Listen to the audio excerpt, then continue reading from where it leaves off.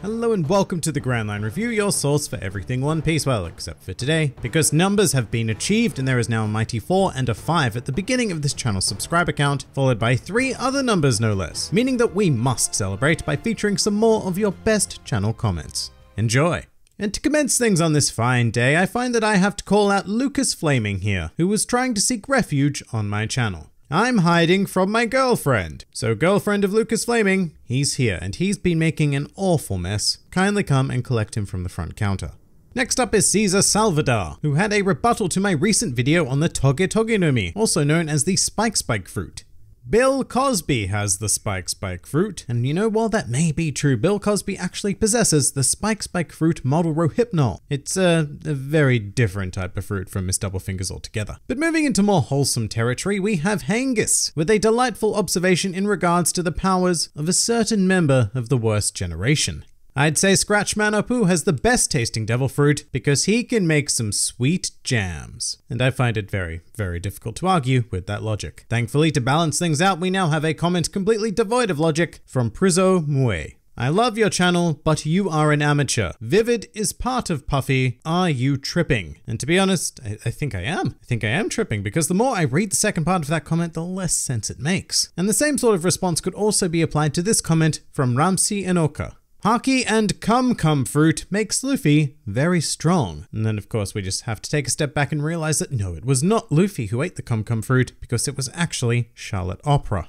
Now recently in the manga we've been treated to the majesty of the Wano arc, and don't worry, I'm not going to spoil anything, but the former leader of CP9, Spandam, who is apparently a viewer of the channel, who knew, had this to say on the matter. One Piece is officially a better ninja manga than Naruto. Shots fired there. But moving into the anime now, and this channel has recently begun a closer inspection on the animated medium, resulting in the ignition of the old school anime versus manga debate. And I would now like to present a mighty two reasons why the anime may be better. The first of which comes from Simpleton S. Man. The anime does filler episodes way better than the manga, and I can't fault Simpleton there, although to be fair, Long Ring Long Land did also exist in the manga, so arguably the manga does filler just that little bit better. But we also have another argument coming from the well of wisdom that is Drake Chehast. Anime's always better because I can't read. By which I assume he means that dub anime is always better, because, you know, with anything else you'd need to be able to read subtitles or understand Japanese. However, given everything that we know of Drake so far, I seriously doubt the latter. But to cap off this anime praise, we have Easy Breezer, who was extraordinarily pleased with episode 870, also known as the Snake Man episode.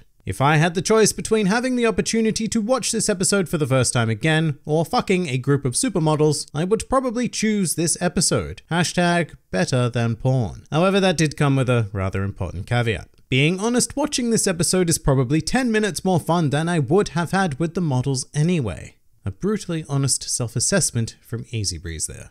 But now it's time for this week's edition of What Were You Doing Whilst Watching My Videos, featuring special guest Appropriate Account. Mr. Account, if that is indeed your real name, what have you been doing whilst viewing the channel? I've been pissing out my ass for 3 hours now, and I've spent that whole time watching your videos. And I feel honored, I think.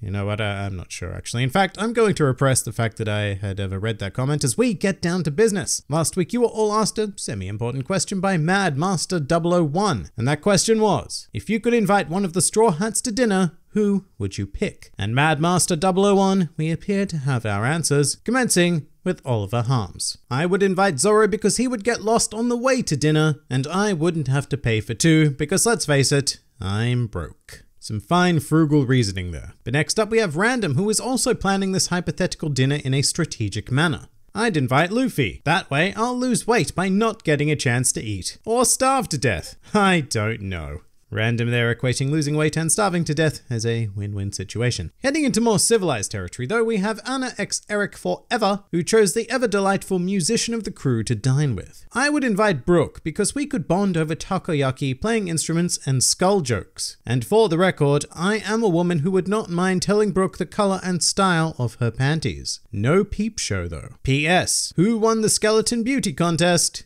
Nobody. Skull joke. Yo. And I added the laugh there because I thought it was pretty essential. And next up we have Laura, Knight of Torna, who has a very specific fantasy to live out. I would love to have dinner with Jinbei. I could make a croquembouche and have him throw it in my mouth. And hey, I guess it worked for Big Mom, so why not you? But speaking of Jinbei, our final answer comes from Super AB Positive, who states, Jinbei, somebody's got to remember he's a straw hat. Oh. And with that, we are going to call this question somewhat satisfactorily answered and move on to the next need to know inquiry, which this time I warn you is a little bit abstract. And it comes from You Can't Beat K. Are loof boneless or not boneless?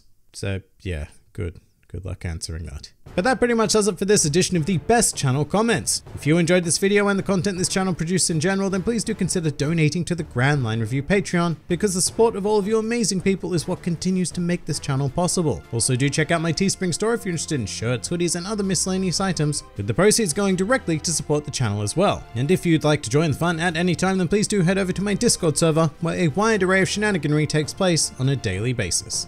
This has been the GrandLineReview, and I'll see you next time.